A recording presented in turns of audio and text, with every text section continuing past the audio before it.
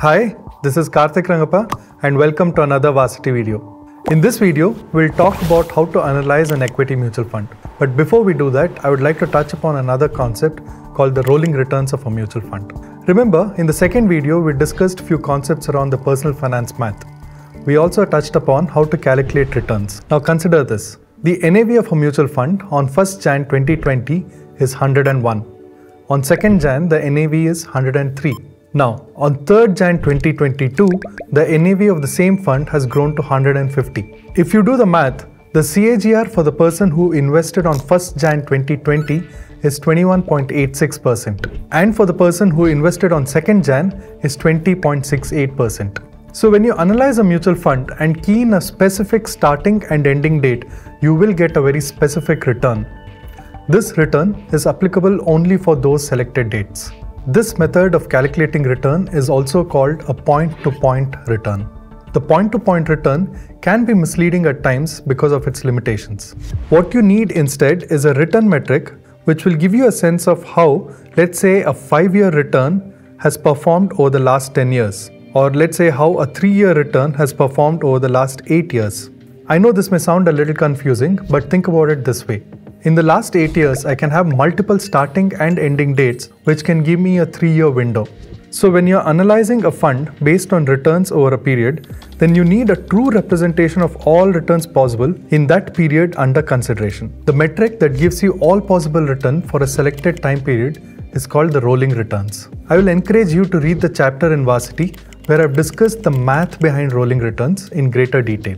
This is a chart of a rolling return of a mutual fund starting from 2015. And as you can see, the 2-year rolling return has ranged from plus 37% to minus 1%. And if you were to invest in this fund for 2 years, which I would not recommend, then you should be prepared to experience a return anywhere in this range. But then a range is defined by 2 endpoints, which are the extreme outcomes. What you instead need is a perspective that will give you what to expect on an average basis. And you can easily assess this by taking the average of the rolling returns itself.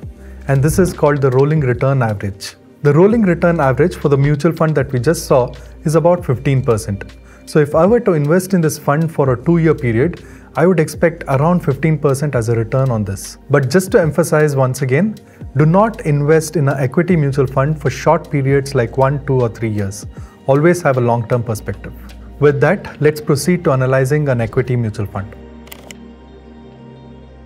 When you're analyzing an equity mutual fund, it's extremely important to keep the research process simple and focus on that one thing that matters the most: the fund manager's ability to manage risk, and maybe even look at the returns. For the sake of this discussion, I've picked Kotak's emerging fund, Growth. Please do not consider this as a recommendation of any sort. The first step is to run few hygiene checks, which is basically information which is good to know, and all this information is available to you in the fund's fact sheet. The first thing to understand in the fact sheet is the description of the fund itself. Take a look at the snapshot below. The AMC says the fund predominantly invests in mid-cap companies, so it is a mid-cap fund. Since it's a mid-cap fund, the benchmark is Nifty 150 Total Return Index. I look at the fund's inception date, in this case it's March 2007. Not a very old fund, but old enough to give me at least 10 years of data points to analyze. Next, a cursory look at the portfolio quickly tells me that the fund predominantly invests in mid-cap stocks, with some investments in large and small cap stocks. I know many mutual fund investors sweat over why the fund manager has invested X amount in stock A and Y amount in stock B, and they consider this as a thorough mutual fund analysis. Think about this. In my opinion, nitpicking on an equity mutual fund's portfolio is not mutual fund research. If you, as an investor, would be capable enough to research on stock and figure out how the composition of the portfolio should be, then you're better off investing in stocks directly.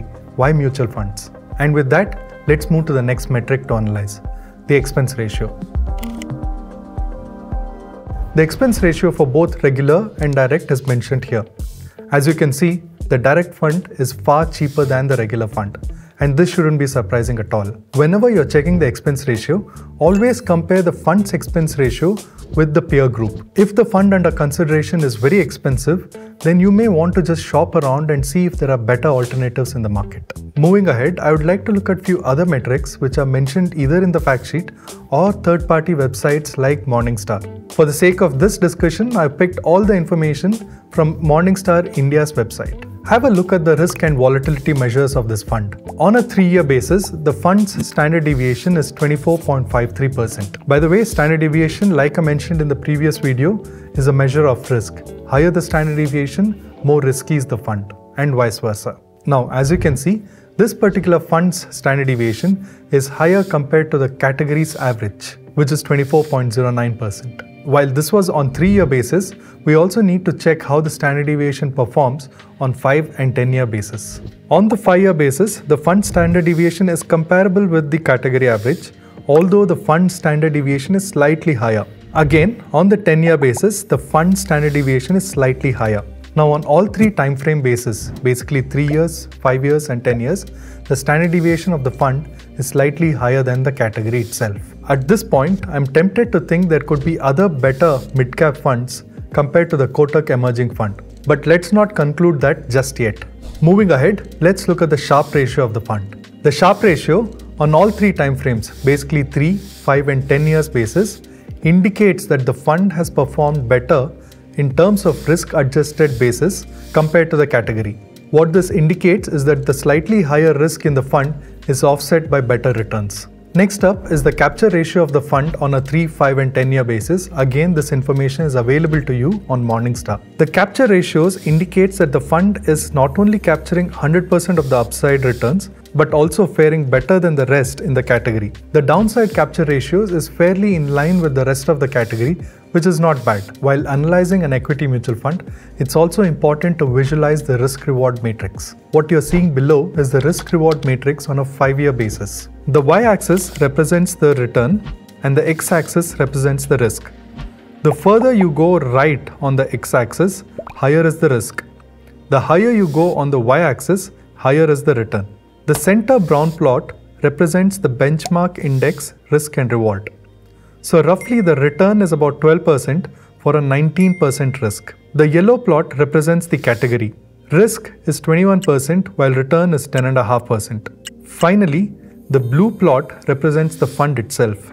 The fund has generated about 12.5% return against a risk of 21%. While both the fund and the category itself have lacked the benchmark, this particular fund seems to have better compared to the rest in the category.